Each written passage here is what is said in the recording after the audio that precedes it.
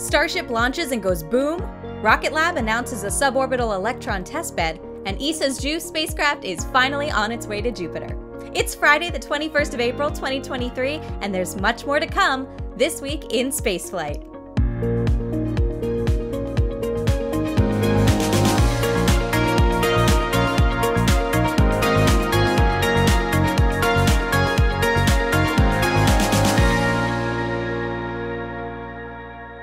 Hello everyone, I'm Elysia Segal for NSF, and welcome to the first episode of This Week in Spaceflight, where we'll go over the latest news and launches that have happened during the week.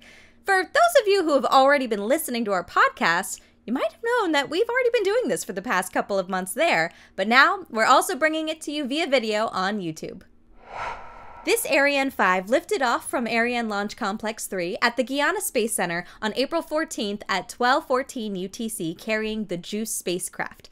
After an abort on April 13th due to lightning in the launch pad area, the mission finally took to the skies, and JUICE was inserted very precisely into its intended trajectory towards the king of the solar system. ESA's JUICE, which stands for Jupiter Icy Moons Explorer, is set to study 3 of Jupiter's largest moons, Europa, Callisto, and Ganymede. After several flybys of Earth and Venus over a span of 7 years, the probe should reach the Jovian system in 2031 and perform multiple flybys of the icy moons. JUICE will be studying in depth the structure of their subsurface oceans, imaging changes in the surface of each moon, and performing readings of the radiation environment around the Jovian system. While it will take quite a few years to get to Jupiter, one can hope the wait will be worth it, as we'll surely get really cool data of those moons that will be looked at for decades to come. We're off to Slick 4 East as a Falcon 9 lifted off from Vandenberg Space Force Base, carrying 51 payloads into orbit as part of SpaceX's 7th small-sat rideshare program mission called Transporter 7. The mission debuted a new, shorter nozzle extension on the Merlin vacuum engine on the upper stage that SpaceX aims to fly on missions where Falcon 9's full performance does not need to be utilized. After stage separation, the first stage also performed a new landing profile. It did a boost back burn on 3 engines as usual, but on entry burn, it ignited only the center engine instead of 3. For landing, 3 engines ignited in a 1-3-1 sequence for a fast landing burn down to the ground at LZ4 in Vandenberg.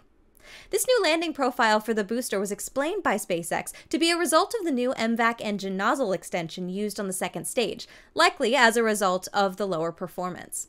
All payloads separated successfully into their intended orbits. From Slick 4E to Slick 40, Falcon 9 to another Falcon 9, SpaceX resumed launches of Starlink V2 mini-satellites this week with the launch of the Starlink Group 6-2 mission on April 19th at 14:31 UTC from the Cape Canaveral Space Force Station. The launch came about a month after the company confirmed issues with the first batch of this new design of satellites, although SpaceX never confirmed what issues popped up and how they were solving them. The booster, B-1073, successfully landed on the drone ship A Short Fall of Gravitas, wrapping up its 8th mission, and the satellites were successfully deployed into their intended orbit. And of course, the big launch that happened this week that everyone is talking about was Starship! Not a surprise, huh? On April 14th, the Federal Aviation Administration, or FAA, finally granted Starship's launch license, and flocks of space nerds erupted in happiness as the big shiny rocket was finally approved for launch. Right after that, SpaceX went ahead and de-stacked Ship 24 to arm the flight termination system on both the ship and the booster. I wonder if they ever ended up needing that. The adrenaline was building, the space community was ready, SpaceX was ready, we were ready, but the first attempt on Monday ended in a scrub at T-minus 8 minutes due to a booster pressurization issue. But no second was wasted because Mission Control treated it as a launch wet dress rehearsal from then on and were able to carry on through the countdown all the way to T-minus 10 seconds. Throughout Tuesday and Wednesday, teams could be seen working around the bottom of B7, prepping it for the full stack second attempt. These two obviously knew they were live on our broadcast and decided to make a heart for the camera. As the clock started ticking, the pad was cleared, the tank farm spooled up, and everything was pointing towards an on-time departure of Starship on its maiden integrated voyage. The Starship Super Heavy vehicle finally took off on April 20th at 13:33 UTC from Starbase, Texas, inaugurating itself as the world's most powerful rocket to ever reach for the heavens. It wasn't long before the problems started occurring, though, and it was the Raptors to choke first. After analyzing imagery from SpaceX from around T+2 seconds into flight, it appears as if at least 2 engines had already shut down. And when SpaceX started providing live telemetry at T+15 seconds, the graphics confirmed a 3rd engine had cut out. As Super Heavy sprinted towards the sky, we saw another Raptor flame out, which then triggered the hydraulic power unit to evaporate in a burp of the booster's flame. It's currently being speculated that this exact event caused a lack of gimbal control, which is powered by hydraulics, in the central Raptor engines underneath Booster 7, leading to some spins in the sky before the big red automatic button was pushed to say, goodbye. Surprisingly, Ship 24 never separated from the booster. There are 2 leading theories on why at this moment, which are 1, the mechanism operating in the clamps never engaged, or 2, the Raptors under B7 never truly cut off like they were supposed to. With debris littered across Boca Chica and a load of data to be reviewed, we're expecting at this time to see Ship 26 fly atop Booster 9 at some point in the next few months, pending any repairs and upgrades. Booster 9 already has an upgraded electric thrust vector control system, eliminating the need for the HPU, so fingers crossed that this exact issue will not occur in the future with any Raptors giving up early. Right as we were in the Monday countdown for Starship, Rocket Lab surprised us with the announcement of their brand new HASTE program. HASTE stands for Hypersonic Accelerator Suborbital Test Electron.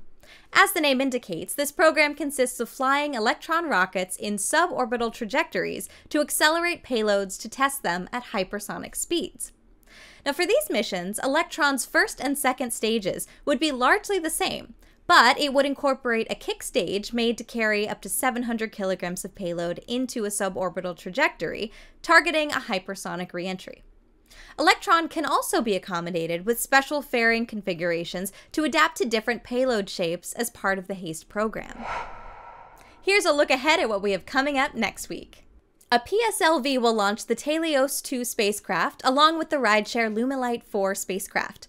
The flight is set for April 22nd at 8:49 UTC and will also feature another free-flying PSLV 4th stage with scientific experiments installed as part of the mission.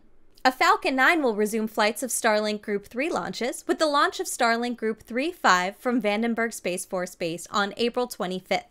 The launch window is set to open at about 13:02 UTC.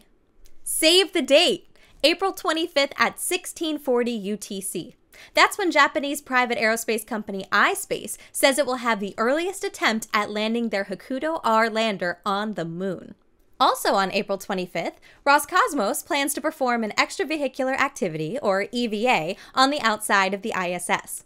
This EVA will serve to perform upgrades on Nyoka by installing an airlock on its exterior.